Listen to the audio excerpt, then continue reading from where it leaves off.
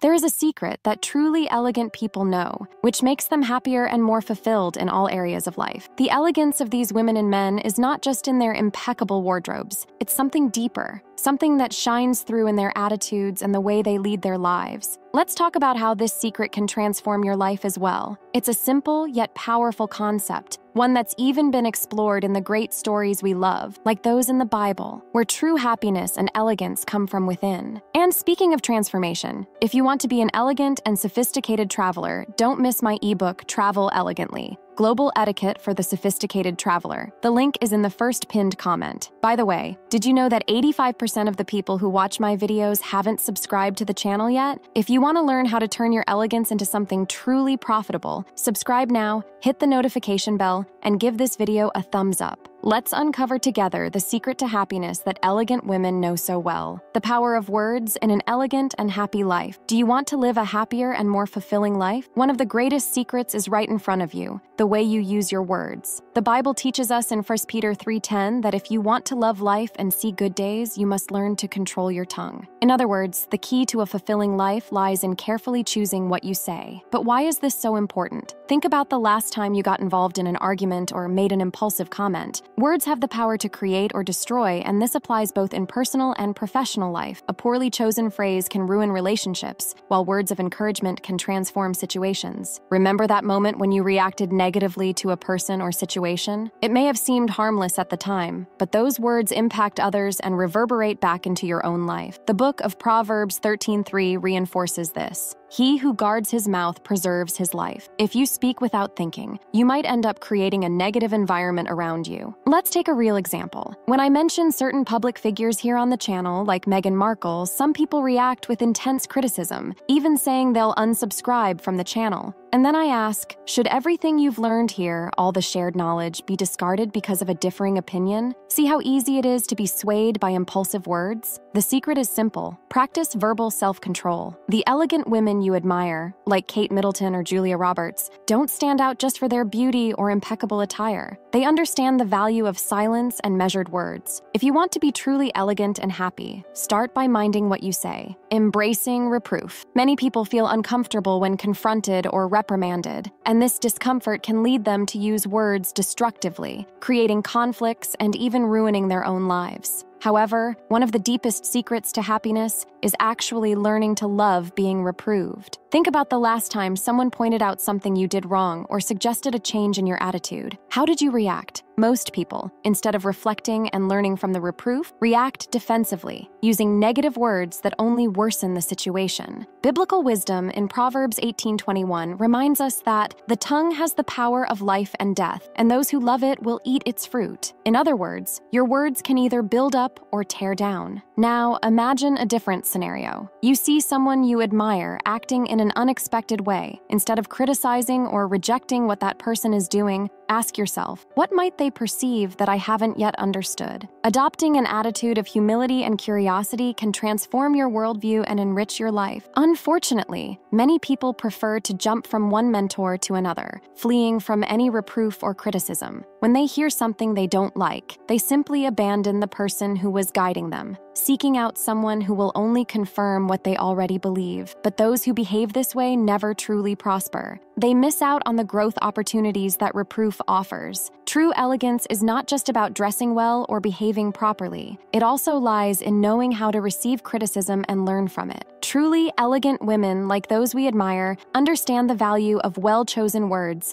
and the impact of well-received correction. So, use your words wisely and embrace reproof as an opportunity to grow and become an even better version of yourself. The impact of words on our happiness and authority. Our words hold immense power, and this is no secret. Biblical wisdom repeatedly warns us about the importance of controlling what we say. In James 3:2, it is written, "We all stumble in many ways. Anyone who is never at fault in what they say is perfect, able to keep their whole body in check." This means that by mastering our speech, we are on the path to mastering other areas of our lives. But why is it so difficult to control our words? Because, as the Gospel of Matthew 12:34 reminds us, "For the mouth speaks what the heart is full of." If your heart is filled with bitterness, criticism, or negativity, that's what will come out of your mouth. And this isn't just a matter of morality, it's a matter of happiness. How many times have you seen someone ruin their own happiness because they couldn't hold their tongue? It's common to see people criticizing thoughtlessly, hurling harsh words, and in the end, harming themselves. The Bible is clear. Those who talk too much end up in ruin. It's not the person you're trying to hurt who suffers the consequences, but you. So, how can we use our words to cultivate happiness? The secret is simple. Instead of criticizing, bless. Even when you don't understand or agree with what someone is doing, choose to highlight something positive. True elegance lies in using your mouth as a source of fresh water, as James 3 teaches us. And remember, there's a difference between criticism and reproof. Criticism often comes from a place of inferiority, from someone who lacks authority over another person's life. Reproof, on the other hand, when done with love and wisdom, comes from someone with authority who genuinely wishes the best for the other. Therefore, if you're not in a position of authority, use your words to bless, not to criticize. Happiness is within our reach when we choose words that build and uplift. Those who master their speech master their lives. Those who don't stumble in what they say are one step closer to perfection and true happiness. How to use your words to build happiness. We are constantly in a battle, and our most powerful weapons are our words. What comes out of your mouth has the power to shape your destiny, bring peace and prosperity, or, on the contrary, cause ruin. For those seeking happiness and success, control over what you say is essential. Instead of opening your mouth to criticize or curse, why not adopt a different approach? When someone you admire does something you don't understand, rather than judging quickly, ask yourself, what am I missing here? Wisdom begins with curiosity and a willingness to understand before criticizing. After all, the person you admire has achieved extraordinary results for a reason. Wisdom. Say it with me. Wisdom. It is the key to controlling what we say and to self-reflection. And why do some people bother us so much, even when we have no direct involvement in their lives? Perhaps it's because their actions challenge our own beliefs, forcing us to reflect on who we are. Wise people speak little and observe much. The Bible teaches us that those who talk too much err much. Every word that comes out of your mouth is a brick in the construction of your happiness. Speaking too much without thinking can tear down that construction before it even begins. There are those who speak as if they are superior, always placing themselves above others without considering the impact of their words. But words are like keys. They can open doors to new opportunities or close them forever. How many times has someone lost the chance to learn something valuable by criticizing? For example, saying, "I'm unfollowing you because you mentioned so-and-so," closes a door. And in closing that door, they also lose access to knowledge that could transform their life. James 3 reminds us that a spring cannot produce both fresh and bitter water. If your words are bitter, what does that reveal about who you are? And if you act this way towards someone you don't even know, how must you treat those around you, especially those with whom you are more intimate? Measuring what we say is essential. Your words filter who will stand by your side. The quality of the people around you depends greatly on how you express yourself. Want to build a circle of good and inspiring people? Start by observing what you say and how you say it. The power of building relationships through words. Imagine someone who, instead of criticizing impulsively, always begins with a compliment. This person understands that to be heard and respected, they must first build bridges with their words. When a critique is necessary, they deliver it with care, thoughtfully considering their words beforehand. Such a person attracts admiration, respect, and a strong support network around them. After all, everyone enjoys being around someone who knows how to use words wisely. Now consider the opposite, someone who constantly spreads gossip, always with a hurtful comment ready. While many may enjoy hearing gossip, no one wants to be associated with the gossiper. Gossip might grab attention momentarily, but it never builds true bonds. Those who constantly speak ill of others end up isolated because no one wants to be around someone who brings so much negativity. Words have immense power. Proverbs 15:1 reminds us that a gentle answer turns away wrath. A soft word can calm the most intense emotional storms. A biblical example of this is Abigail, who saved her household from death using only her wise and peaceful words. Her words were so powerful that they changed her destiny. In the same way, your words can either open or close doors in your life. They can push people away or draw them closer to you. That's why it's crucial, as someone seeking a happier and more fulfilling life, to be mindful of what you say. The words you choose not only reflect what's in your heart, but also shape your future. We are entering a new era where wisdom in the use of words will be key to attracting happiness, peace, and prosperity. So, make a commitment to yourself. Use your voice to bless. to highlight the good around you, and to project a bright future. Mastering what you say is undoubtedly one of the greatest secrets to a successful and fulfilling life. Before we move on,